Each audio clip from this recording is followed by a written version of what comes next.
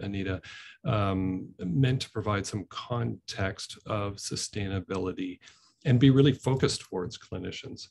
The title, Do No Harm, is a nod to the Hippocratic Oath and everything that you do in the service of people's health. But in the context of the planet's health, we cannot simply do no harm. We all, as individuals and communities, need to do much, much more. Oh, sorry, I went one more. Okay, so just I wanted to provide a little bit of a sense of what I wanted to speak about today. So wanted to, first of all, let's sketch out kind of the issue, the problem. I thought it would be worthwhile to provide a little bit of a brief overview of some of the sustainability frameworks that are often used in design and construction.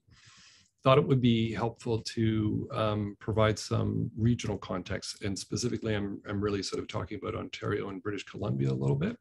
And in the context of the latter there, would like to introduce the idea of climate change and resiliency, and the latter part of that being, I think, really quite important, the topic that we think about when we're planning and designing healthcare facilities.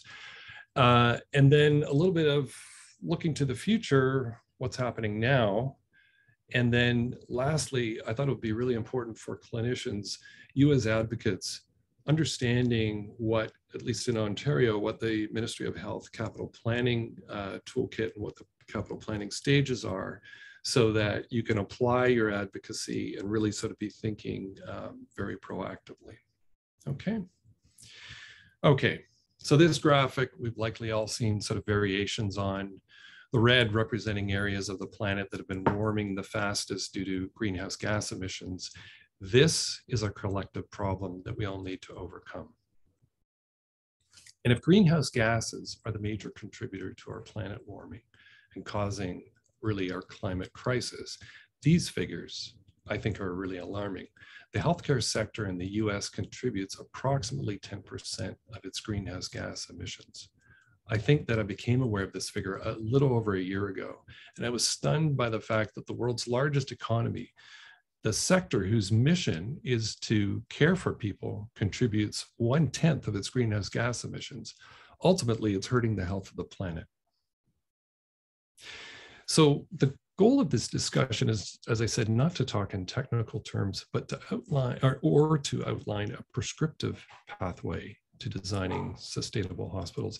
It's meant to provide some context so that nurses, doctors, and other clinicians can be advocates in demanding our hospitals and healthcare facilities be more sustainable, promote community well-being, and be more obviously demonstrate really leadership in the climate change crisis.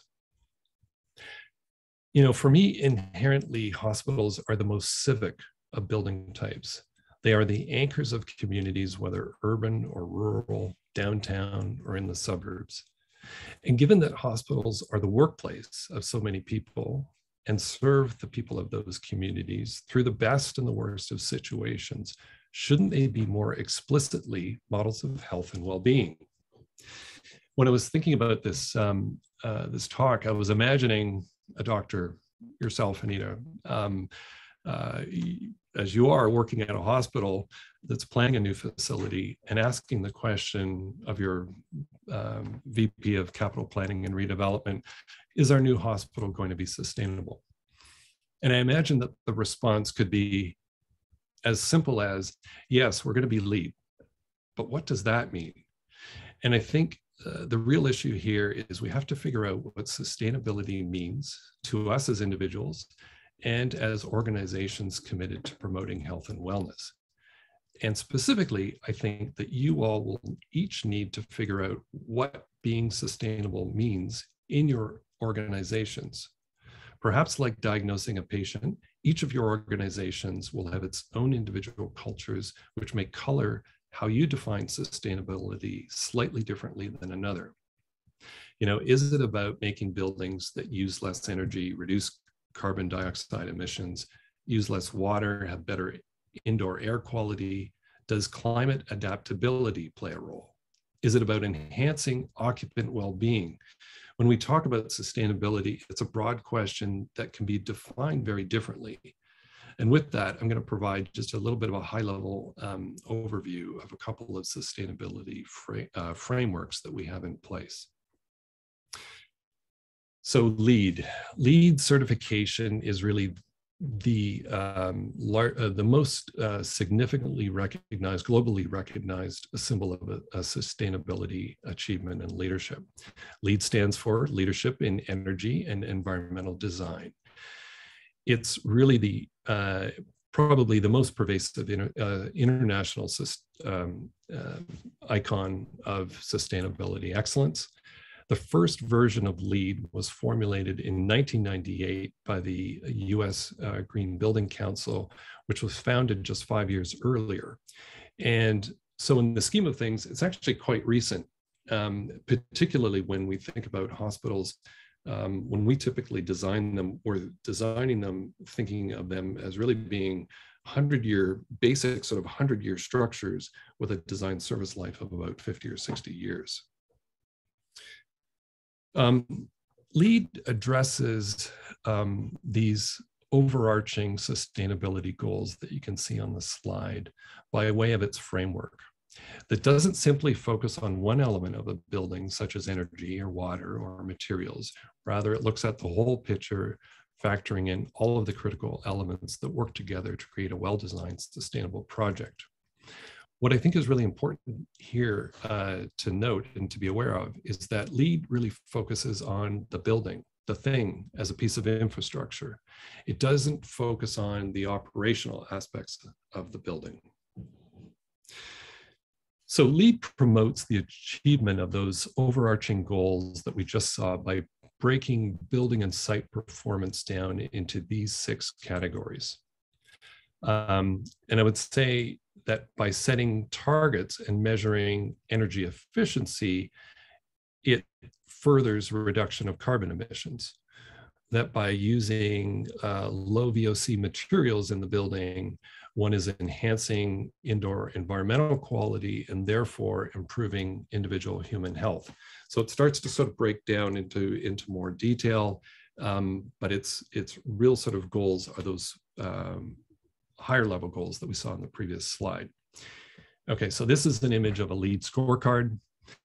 And this represents how a project scores relative to the performance areas that we just saw, the 6 performance areas: location and transportation, sustainable sites, water efficiency, energy and atmosphere, materials and resources, indoor environmental quality. And then there's now been 2 sort of added categories for innovation and regional priorities. The smaller text under each of those sort of headings indicates credits, and each credit has an allocation of points. And so by this measure, the more points that a project achieves, the higher performing it is from a sustainability perspective. If we look at, what was it? Location and transportation. The building entry is within 400 or 800 meters of an existing or planned transit stop, project can achieve up to 4 points or 5 points, excuse me. And that's really about the promotion of public transit. Again, kind of not relying on the car so much and ultimately towards that goal of reducing greenhouse gases. Projects pursuing LEED certification earn points depending on their scores in the performance categories. Based on the number of points achieved, a project can earn one of 4 LEED levels: certified, silver, gold, and platinum. And there's quite a bit of documentation that's required for a submission, and ultimately it's reviewed by the Green Building Council. Their review team looks at all of the backup supporting documentation, and the corresponding certification level is then achieved. Here's something that's quite different: the well building standard. And if you, I think it speaks kind of volume if you just read the statement. The well building standard is a roadmap for creating and certifying spaces that advance human health and well-being. Bit of a different focus here, in that it's less on, or less focused just on the infrastructure of the building itself. It actually goes to the people and the operations of the facility. So these are the founding principles of WELL. And as you can see, equitable benefits all types of people, especially those who need it the most. Global provides solutions that are applicable in countries around the world. Evidence-based, technically robust, resilient. I thought this one's an interesting principle from the perspective of it evolves over time to incorporate new research and new information. Ultimately, WELL is like LEAD. It's independently verified. It's a performance-based system for measuring and certifying these features of how the built environment impacts on human health and well-being. So again, there's that slightly different sort of focus. And where LEAD had 6 performance categories, WELL has 10. And air, water, thermal, comfort, light, movement, nourishment, sound mind, body, sound mind, community, and material. So the program helps organizations monitor ongoing building performance and collect employee feedback, enabling them to take a data-driven approach to their health and well-being efforts. So these 10 concepts are applied in support of well-being. This is a holistic look at how well-being becomes cultural. We're not simply talking about a facility on a site, what it's made of, how it performs. It's not just the sort of bricks and mortar.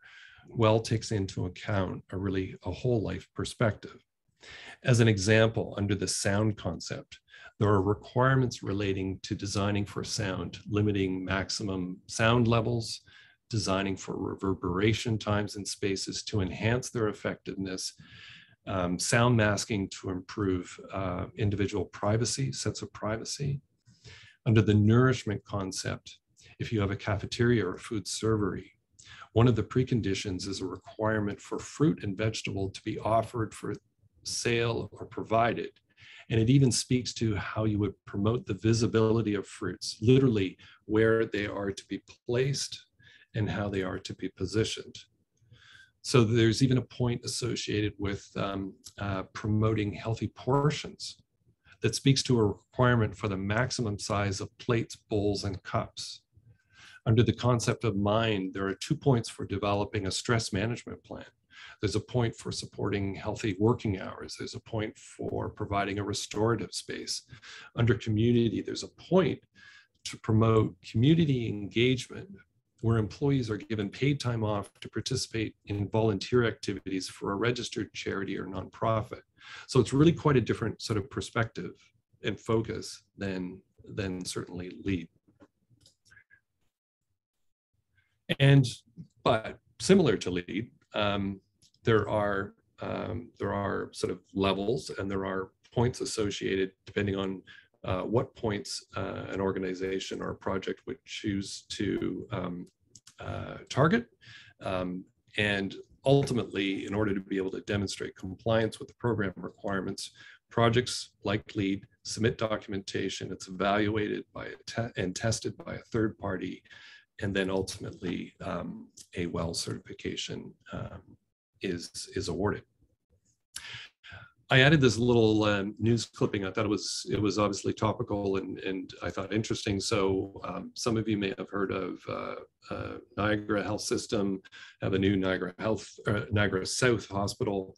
I think it's still in procurement, hasn't been awarded yet, but this came out a little while ago that Niagara Health were moving towards working towards they had been registered and they were working towards being the first WELL certified hospital in Canada. Just for some context, thought that would be interesting. And if we look at Ontario a little bit more, I think it's had a very successful program of building new healthcare infrastructure over the last 50 years. If you go on the Infrastructure Ontario website and look at just the healthcare projects, there's over 50 new projects that have been completed in the last 15 years. That's not including, say, Niagara South, which is actually in procurement. In Ontario, as a benchmark, LEED Silver is the minimum sustainability requirement for current hospital construction. So what that means is each project must accumulate points that it prioritizes to achieve that minimum LEED Silver point threshold of 50 points. In the context of meeting capital cost budgets, and in the absence of an articulated sustainability vision, this can become more of an accounting exercise rather than one with a larger meaning. And I think that's important context for everyone to be aware of. This graph, courtesy of Greening Healthcare, who have a number of member hospitals from which they request data points on energy usage in the facilities. So these are all new facilities built in the last 15 years. All of these projects would have been built to at least a LEED Silver standard. And there's a couple of facilities, at least one, I think there's two actually, that would have achieved LEED Gold. What this graph is showing is the potential for energy savings. So the ones at the top of the graph are doing very well. They are achieving their full energy savings potential as Greening Healthcare established a benchmark. The ones at the bottom of the graph are not achieving their potential energy savings. So the point of this diagram here is that LEED Silver doesn't necessarily mean that a facility is going to achieve high energy savings or be more sustainable necessarily. So as most of you will recognize, here's an image of an operating room. Operating rooms require ventilation that changes the volume of the air in the room 20 times every hour. That's fresh outdoor air, not recirculated. And so there's a lot of energy required to get all of that air to the correct temperature and humidity level. Should that requirement be changed? No. From an infection control perspective, it's fundamental to the well-being of people and the services that are being performed there. But when it's empty and it's not scheduled to be in use, does it need to provide or operate at 20 air changes per hour? No. And when I spoke to Ian Jarvis at Greening Healthcare, and we were talking about the graph that we were just looking at, he was saying that one of the biggest differentiators of performance of those hospitals was the aggressiveness of certain facilities to actively control the environment of spaces within the hospital. So for example, not providing 20 air changes per hour to the ORs when they're not in use or not scheduled to be in use, essentially dialing it back to the minimum building standards. It seems pretty simple, and it's about really having the building automation control systems and actively programming them to save on energy usage. While Ontario has the minimum benchmark of LEED Silver for new healthcare facilities, in British Columbia, it's LEED Gold, and it has been for a number of years. I'm not necessarily trying to set up another East versus West kind of competition, but I do believe that it's more indicative of proactive position on environmental action. And more on that point, in 2020, the BC government developed the Climate Resilience Guidelines for BC Health Facility Planning and Design. It was developed by an industry task force. The resilience guidelines apply to all new construction, major redevelopments, valued at anything over $2 million, so actually quite small. It requires that every project undergo a climate risk assessment, which identifies hazards such as extreme heat, wildfires, poor air quality and smoke, severe storms, high winds, flooding, earthquakes. Importantly, though, this exercise is really a facilitated conversation about the likelihood of such extreme events, the potential impact that they could have on the healthcare facility to continue its operation, and how those challenges might be mitigated. It basically asks the question, if we think about the design of the facility and the operations to overcome, can we overcome those potential risk impacts? At the root of climate resilience guidelines is not the prevention of the extreme events, but whether early thinking about their risks and the impact can be undertaken early in design so that the facility ultimately is more adaptable. And that is really the root of resilience, it's adaptability strategies. Climate models into the future are all indicating that, say, Vancouver is getting much hotter and drier at a fairly significant rate. The resilience guidelines would ask, so what's the impact of that on design and operations? And can we start to address it now in design? Current healthcare projects in British Columbia are asking architects and engineers to design to 2050 climate data. And for the design to be able to accommodate the 2080 projected data. So it just basically would say that in a facility designed towards 2050, but make allowances, say, for space, if more ventilation was required, that space is there for those units to be able to be placed. They also undertake some exercises during the design stage to ask, so what would the capital cost expenditure be to achieve net zero energy usage? Or another test or exercise is, for a 3% capital cost increase, what would the energy savings be achieved? What energy savings could be achieved? And I think and I've just recently been working on a project in Vancouver, and I was really encouraged by the conversation around embodied carbon. So that's carbon that is embodied in the physical building itself. So in healthcare, in Canada, actually, the biggest culprit on this front from our physical building infrastructure is concrete.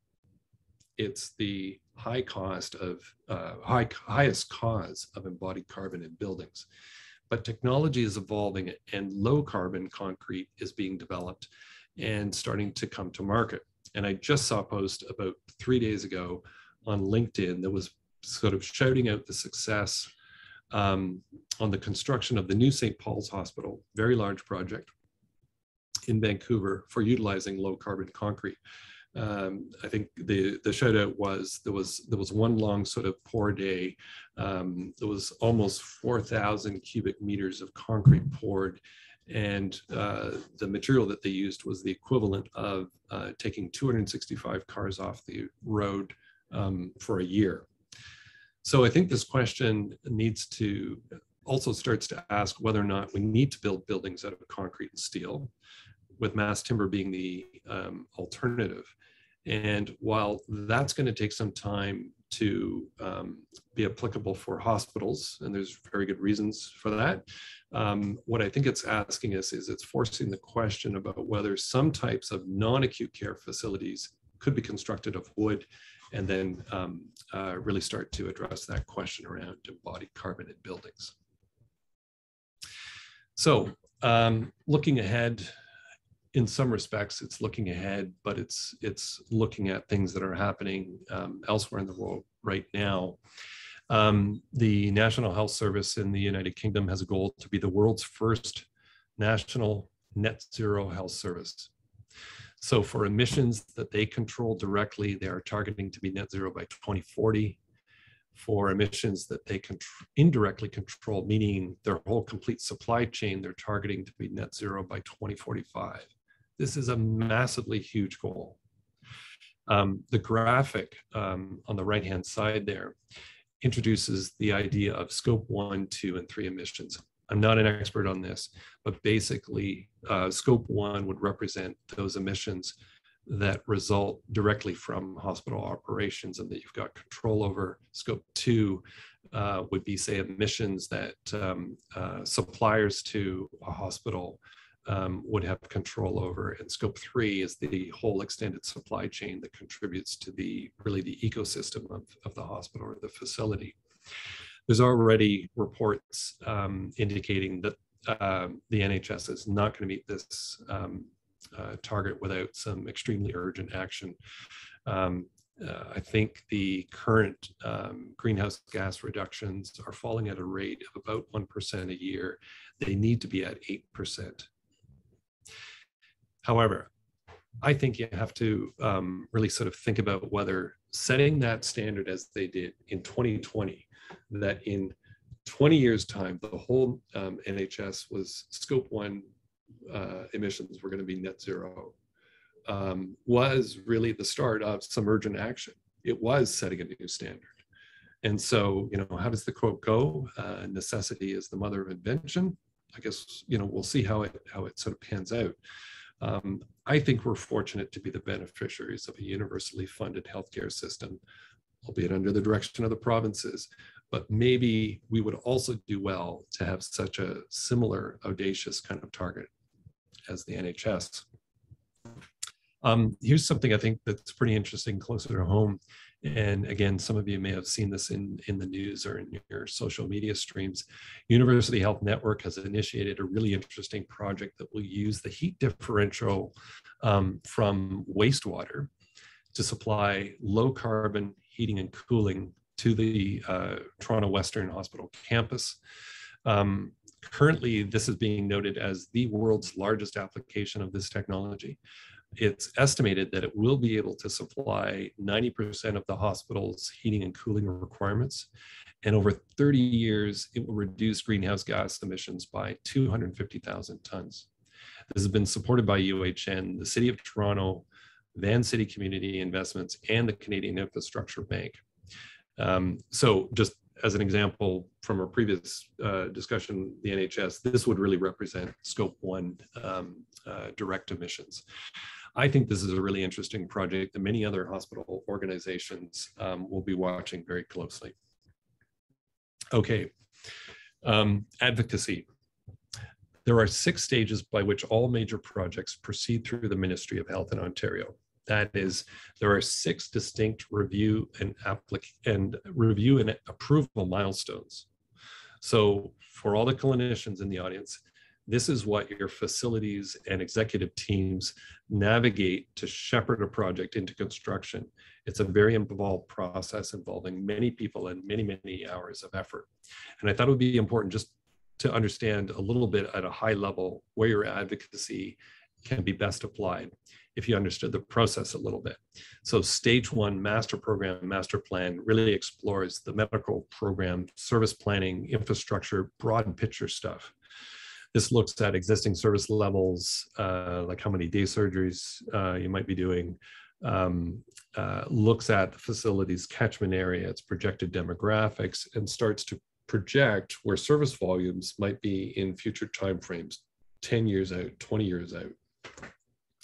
That's the program part. The master plan part would speak to the physical infrastructure of the hospital. It would make assessments as to the condition of the building, if it's an existing building, the viability of the building to be able to support the proposed program. And if a new program is being added to an existing hospital, it will consider existing program adjacencies and whether or not they can support an efficient service delivery. If it's a new hospital on a greenfield site, there would be other considerations, traffic flows, parking, utilities, all that sort of larger sort of site stuff. And part of any of these stage submissions is a cost estimate that would align with the requisite sort of level of detail. And we go higher level detail at stage 1, obviously, then through into more detail as we get towards stage 4. Stage 2 is functional program. This is now where space for the targeted programs is really being defined at a room by room level. Stage 3, preliminary design. And it seems like an awful lot has happened until we get to when we talk about something called design. But this is where walls are drawn, not as a conceptual line, but something that is sort of thickness, has intent, has materiality. Stage 4, working drawings. So that's really detailed design. So that's really drawings and specifications, documentation that ultimately will go out to bid and be utilized for the construction of the facility. And by the time you get to stage 5, well, now you're building. If you're in a facility that's contemplating a major project, where is the best time to advocate for environmental action, to question, to advocate for your definition of sustainability? I think that if you're waiting until, say, stage 3, it's too long. It may seem like it's the most relevant time because that's where design is really sort of being considered in a very comprehensive way. But the reality is, and as I mentioned, this is a very linear kind of process. It has a cost estimate established with each stage, and there's a review and approval with each stage. And so at stage one, at the very beginning, that's when project vision is really established. And if sustainability is important and part of that project vision, and it becomes articulated more clearly in stage one, then it has a better chance of, I think, being at a much higher level and ultimately, I think, achieving the kind of sort of performance and I think the sort of audacious targets that we're really sort of thinking about, and we're trying to figure out how we can bring to our healthcare facilities.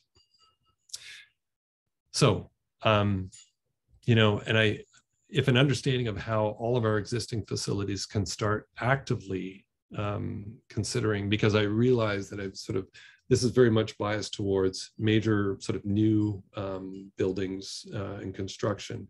But I think that doesn't stop us from thinking about any sort of existing hospital and healthcare facility and really thinking about, well, what does sustainability mean to us? You know, how can we start to actively think about this? And perhaps, Miles, I've just given you a little bit of a idea for the next Peach webinar topic. And that's all I have. I'd be really happy to answer some questions if anyone has them. Thanks for your time.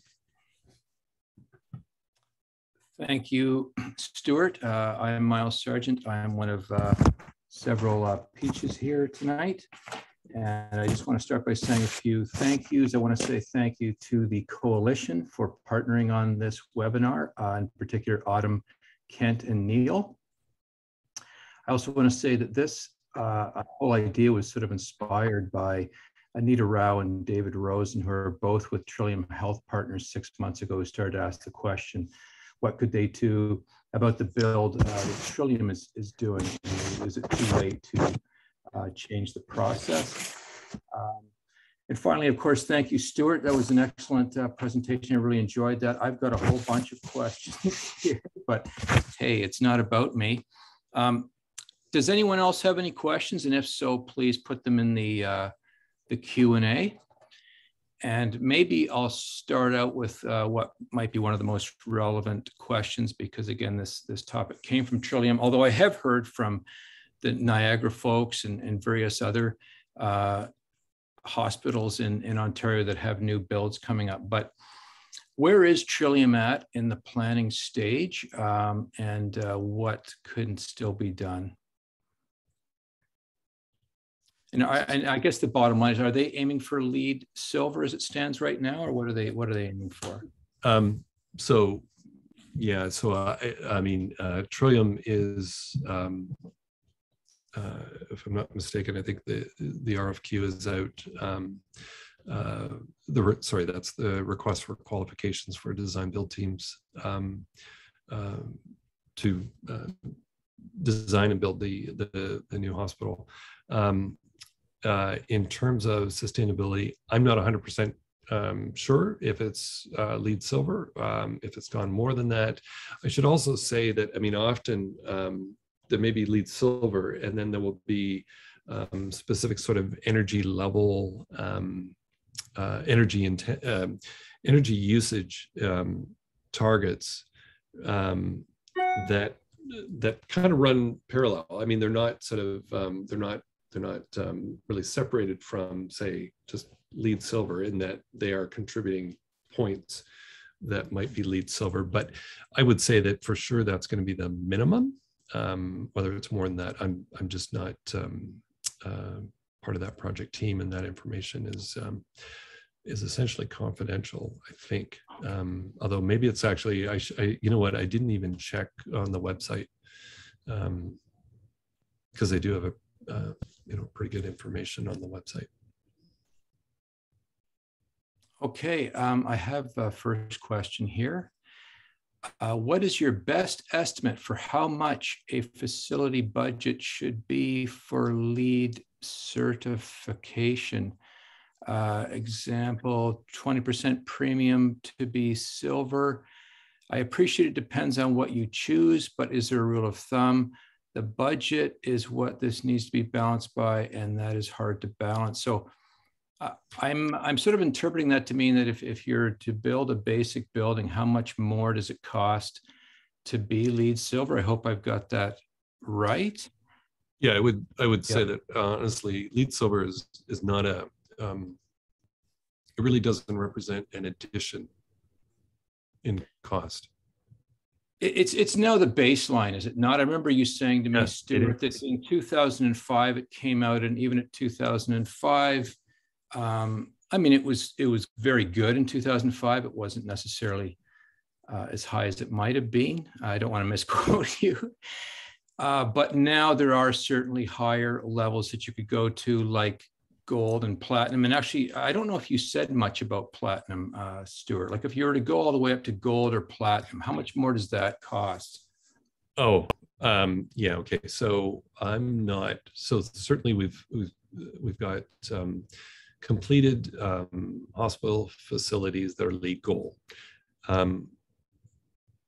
So far, I'm thinking off the top, I'm not aware of a LEED Platinum hospital, certainly not in Canada.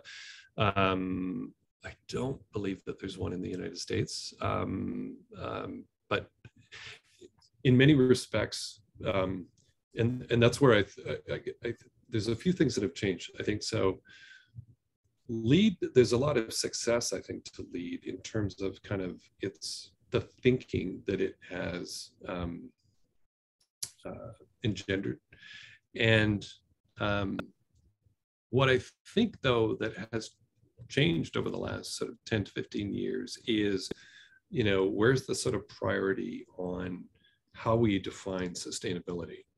And, so I think like the Niagara South aiming to be the first WELL certified, I think is an interesting take. I mean, it's, like I said, it becomes, I think, a very individual sort of question that needs to be answered at an organization's, at their sort of cultural level.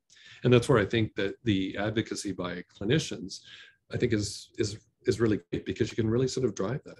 I mean, it is your workplace, but as I pointed out, I mean, I really honestly believe that there is, that hospitals, like I said, are the sort of most civic of building types. And with that, I think becomes there's a responsibility and an accountability. Mm-hmm. Okay, so we have a few questions coming in here. John Stevenson, do you see UHN replicating the Western WET project downtown, where it is currently served by natural gas-fired steam from Enwave Energy Corporation?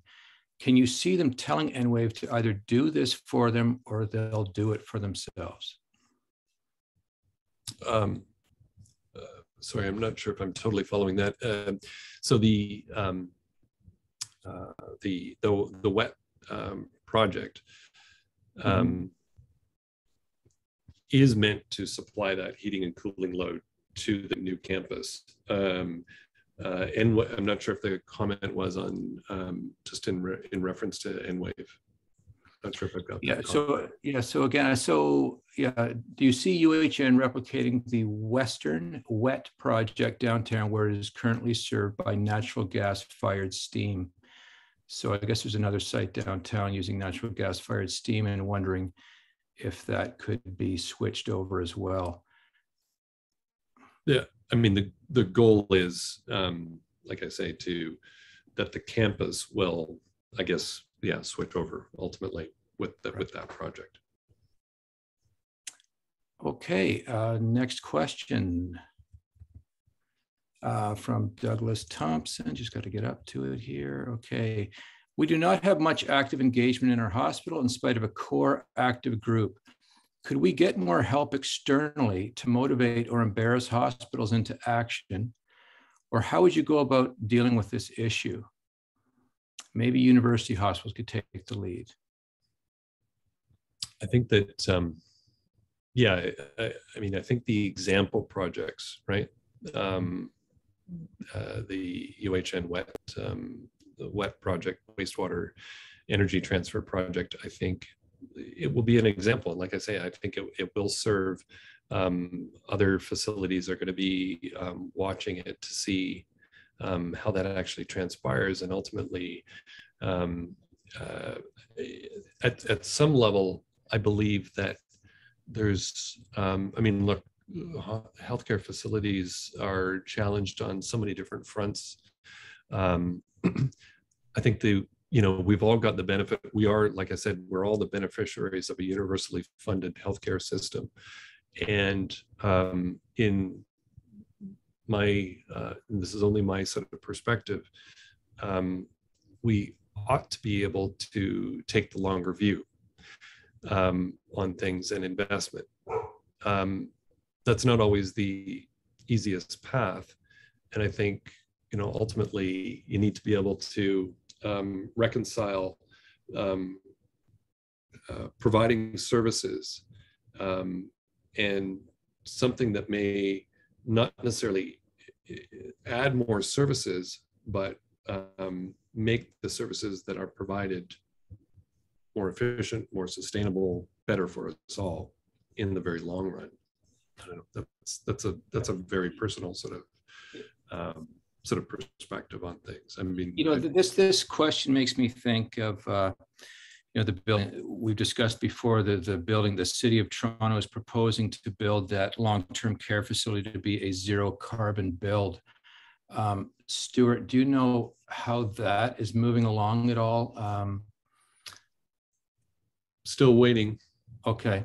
And what does it actually mean to be a zero carbon build? Is that, can something actually be zero carbon or? Well, it's a good question. That's where, and that's a question that often are, right. I'm only an architect. I'm not a sustainability expert. And I think, our sustainability team and specialists would say, a client says, we want to be net zero. What do you mean? Because do you mean net zero in terms of, if you remember that slide, that scope 1 on, say, you're going to have a new hospital and you want it to be scope 1 net zero. That would be the energy that it requires, that it is net zero.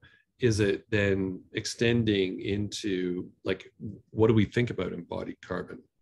Is the building carbon zero? That is something different. That would, like I said, there's all sorts of challenges with that in hospitals in terms of mass timber. But I think so that idea of what do you mean when you say net zero is a real question.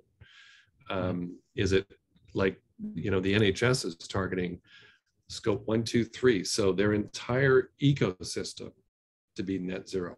So any supplier who brings something, that supplies materials or whatnot to any facility would effectively have to be net zero, right? That's a massive undertaking. That's why it is such a really massive undertaking. So I don't know if that answers your question. I think it's about asking and answering the question, what do you mean by net zero? Yeah. Stuart, may I just ask along those lines, when we talk about net zero bills, there is a certain amount that can be offset, is my understanding, is how the National Health Service is defining it. Is that achievable in Ontario and BC if we had a certain percentage of the embodied carbon, such as the concrete and the steel, to offset it in another way, say by providing renewable energy or trees and amortize that over time? Is that something we can do within our built environment? Yeah, that's a really good question. And honestly, I don't feel particularly well equipped to really sort of provide any kind of response to that. Yeah. Good topic for another webinar, though. Right. I mean, and sorry, and I'm going to give you one example as an example. Kaiser Permanente in the U.S. So they're buying carbon credits to effectively try and make them as an organization net zero. And I'm not sure if that's kind of where you were maybe headed. You know, there's I think some people that would take a less generous sort of view of that, right? They're buying their way out. They're not acting. Okay, next question is from Miles Sargent, which is really interesting because I didn't actually type this one. So there's another Miles Sargent out there tonight. Is there a risk that government will reject a proposal if it becomes too expensive by making it WELL and LEED certified? And that is a very interesting question. I mean, if you know, name any hospital had decided to go, let's say LEED Gold, LEED Platinum, and if it is an extra cost, who pays? Does the government pay, or how would that be covered? Well, we all pay, right? Sure. And that would be the you know, that would be the I think the real sort of question around politics about sort of short-term view, long-term view, and not only sort of making it sort of that sort of black and white, because it, you know, it's do you want to pay more sort of capital cost in design and construction that has a longer sort of payback that may reduce greenhouse gases, net zero, et cetera, whatever. But are you willing to sort of make that cost commitment up front? We may not really have a choice. Yeah. Right. That's kind of the point. But is it at a cost where you may not provide as many ORs? Just, you know, right. Fair enough. That's a real issue. And so I'm not by any means trying to sort of oversimplify it, because it's not a simple discussion for sure. I'm going to skip over to the chat. There's one question in the chat. Roy Hamilton, thank you, Stuart. Lots to think about adapting to my facility, and it's only 16 years old. I have done a little research on LEEDs and WELL. Have you looked into ASHRAE as well? I ask because current educational programs I'm enrolled in refer to that standard quite often. Yeah, so just, I mean, ASHRAE 90.1, and I'm not a mechanical engineer, but that would be the standard by which, say, we're looking at LEED, and we're looking at energy and atmosphere category, energy optimization. You will gain points by the percentage that you are better than ASHRAE 90.1. So yes, it's a standard which is that LEED and I think WELL use as a reference or as a benchmark. Okay, which feeds into Mike Lithgow's question.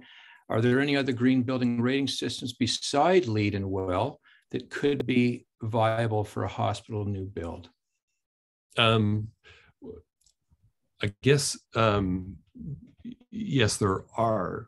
The question might be, to what end? Right, fair enough.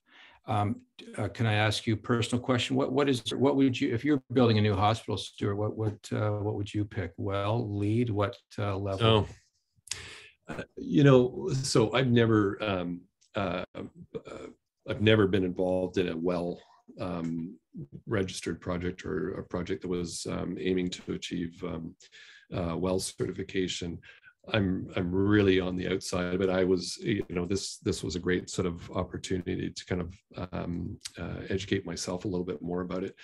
I think it's pretty interesting. I think it's very interesting perspective, because it's not just about the sort of physical infrastructure and how that impacts on health and well-being, but it very sort of proactively starts to get at behaviors ultimately. And it forces, I think, some questions that I think some organizations, it's just, like I said, it's maybe not in their culture. It'll be interesting to see how, again, as another sort of thing that's out there, that, how Niagara South does with it, and how it has ultimately will have acted on the building and on the people, because that's where it starts to become very different, and it's very much focused on the people, which I think is interesting. So I guess I've evaded that a little bit in that I'm not going to get pinned down on well yet. Does the NHS use the same systems? I'd look for anyone to chip in and confirm this answer, but in the UK, there's another sustainability system that's often referred to or often used, and it's called BREEAM. I don't really know it or understand it all that well. So if anyone on the line knows more, I'd be interested.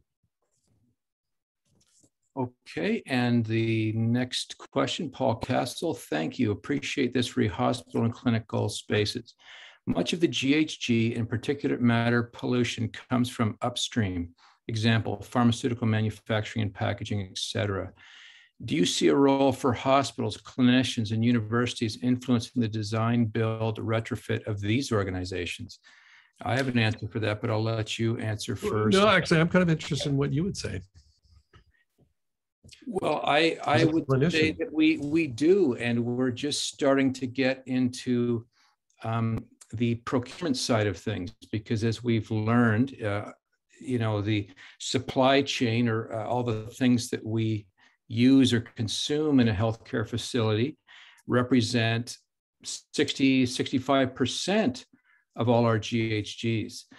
And so it's up to us as hospitals to speak to the procurement agencies, which are partners, and say, in your procurement scoring for vendors, and of course, 40% might be the cost of whatever you're buying, and 50% might be quality.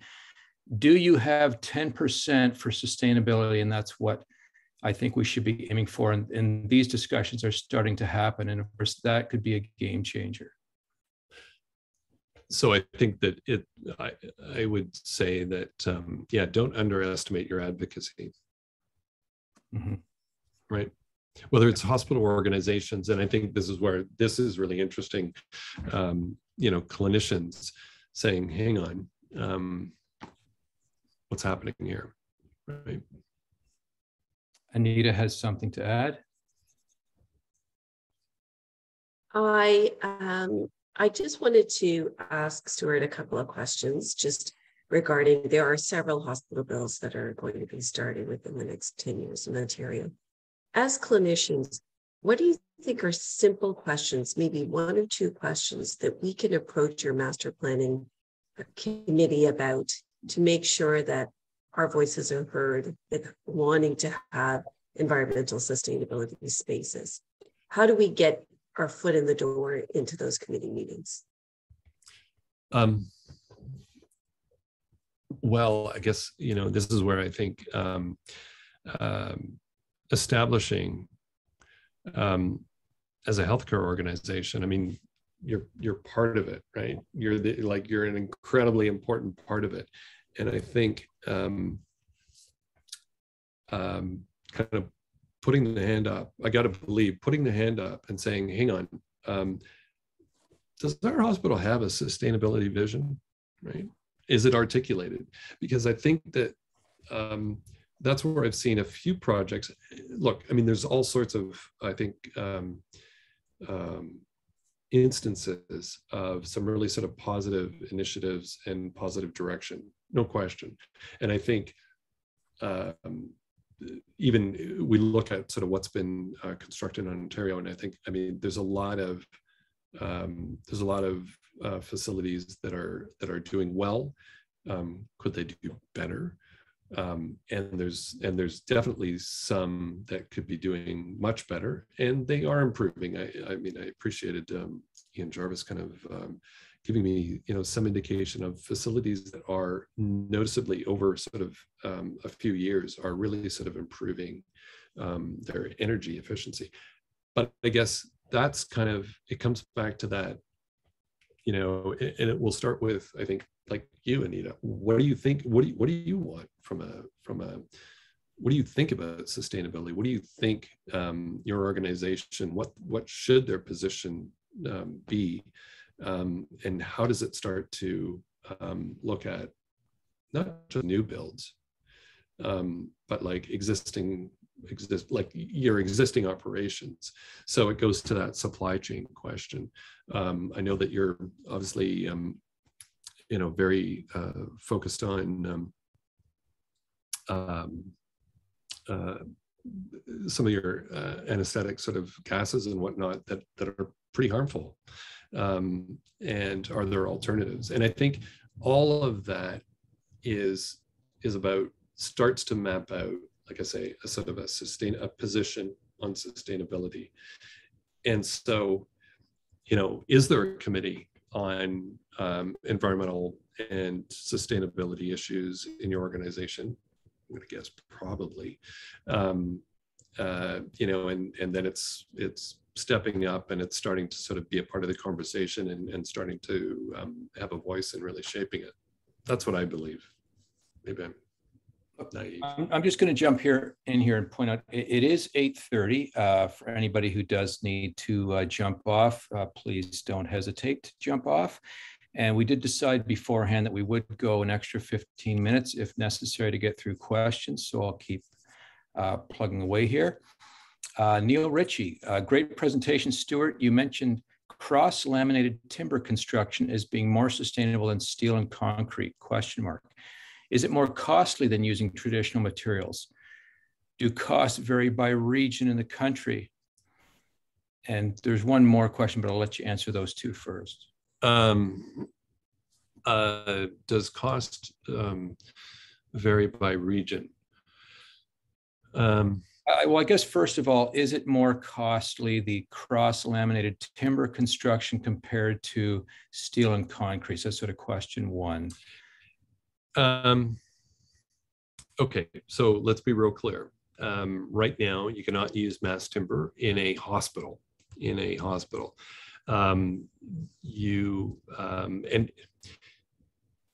even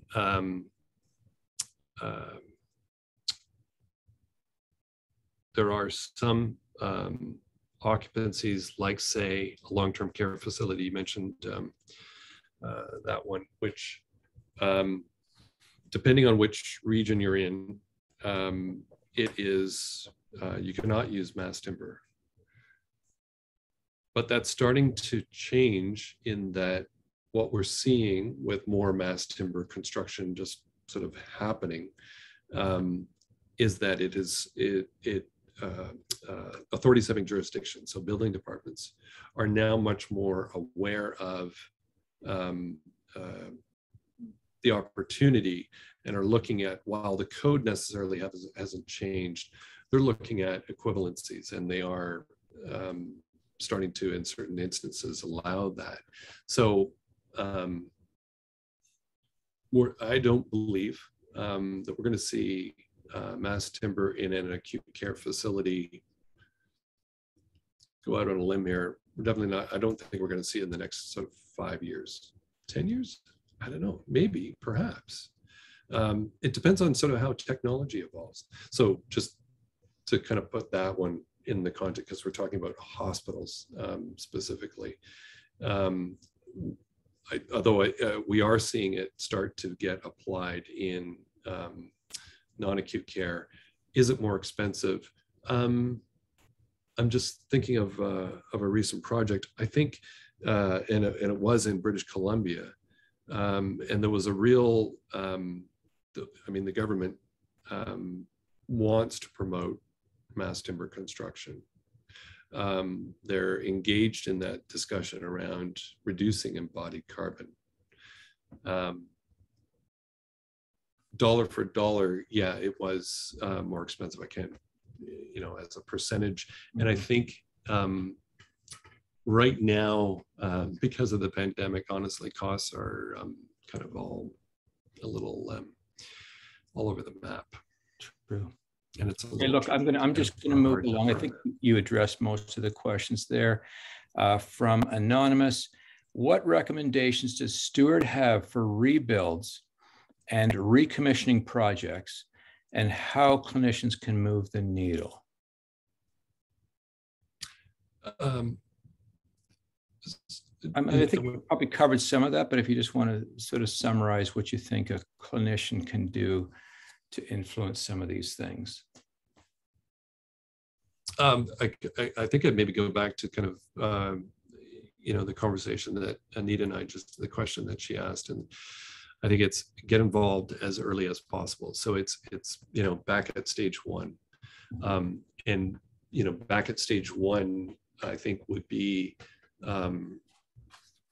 when a project is first being sort of thought of, and a facility and an organization already having some kind of position on sustainability and where it sees itself ultimately in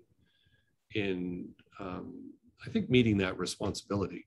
And I guess that's kind of a question. Do hospitals feel that responsibility that they ought to be leaders in sustainability and the promotion of health and wellness? And how broadly you want to sort of take that. Yeah.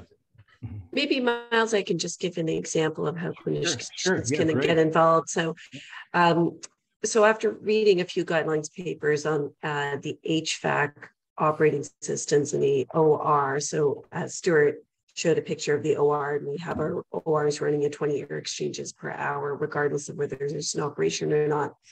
I just walked down to the facility directors and knocked on their door and had them take a tour. And they immediately noticed several things in our OR: no occupancy lights. We actually have the ability to do setbacks, interestingly, but they weren't being done. So I really think we need to engage more with our facilities directors or managers, get to know them, get to know what they do, because we work in our silos. They don't know what we do, and we don't know what they do. When they came up, they said, you don't need this running 24 hours. And I said, no, some operating rooms run 2 hours a day. Right. So it's a matter of transfer of information and conversations. And I think as clinicians who are interested in population health, the health of our communities, we do have to take the time to do that. A hospital that has a sustainability office, you could do that through. But if you don't, as clinicians, we have a voice. Just knock on someone's door. Yeah, that's a great example. And if you remember that graph that I showed of the hospitals in Ontario, that was the primary differentiator, as Ian had sort of let me in on. He said, it was the I put the term aggressiveness on it. It was that sort of like, I'm going to try and save money or save energy and save money, right? And I guess that's the sort of other side that I think sometimes has been a little bit of a challenging, and it may kind of go a little bit to the, hospitals are kind of pretty complex ecosystems, and it's maybe sometimes a little bit easier for facilities to be over here and for clinicians to be over here and leadership and executive to sort of be over here. But I think, just as you say, knocking on the door and having the conversation starts to bring that communication and awareness. Okay, we have one more question. I think Caitlin's still on the line. Thanks for waiting, Caitlin. As discussed tonight, sustainable healthcare can mean a lot of things. As an individual trying to push a sustainability agenda in the organization, what are some of the key areas to focus on, i.e. the top 3 biggest bang for your buck? And we've spent actually a lot of time on this, but Stuart, I'll let you. Yeah, I'm gonna, I think energy, direct energy usage, really still remains sort of the biggest kind of challenge. And sort of the question is, you know, I think it ought to be, you know, so we can reduce energy. And then how is that, where's that energy, you know, is that natural gas fired? Is it carbon effectively producing energy sources that we're using? Could it be all electric and hydro, and then, you know, a greener sort of energy production and less greenhouse gas emissions, et cetera, et cetera. I think, but I'm going to sort of target it right there. Okay. So Caitlin, just for your information, we've been working on a Coles Notes for leadership, actually the coalition and Peach. We've been putting this thing together. We're really only a week or two away from sending out a draft. So if you want to email any one of us, whether it's the coalition or Peach, and give us your email, and we'll send that to you to look over this summer and see what you think. But we think the first thing is that your leadership needs to have a goal and needs to have a person in charge of sustainability. As Stuart says, energy is super important, especially in a facility like a hospital. So having an energy manager is key. Procurement, again, is just a huge part of the puzzle. So getting your hospital or your procurement agency to have a weighting scoring that includes sustainability is important. And then the final thing I'll add, you asked for 3, but this is 4, choosing wisely. So being a choosing wisely facility, because, you know, of course, that's getting into pharmaceutical choices and tests and potentially anesthesia as well. So that's what I would say. So look, is there any more questions there? No. So thank you so much, everyone, for coming. And thank you so much, Stuart, for a great presentation and some great answers. And we will be back in September. I think the next webinar will be on waste management, and it will be hosted by the coalition. So have a great summer. Anything else Autumn or Anita wants to say before we go? No? Okay. I'll just say thank you to everyone as well for coming today and for sticking around for the questions. And thank you, Stuart, for being here and presenting. It was very interesting to hear what you had to say. Thank you. Thank you all. Okay. Have a great summer, everybody. Yeah. Good night.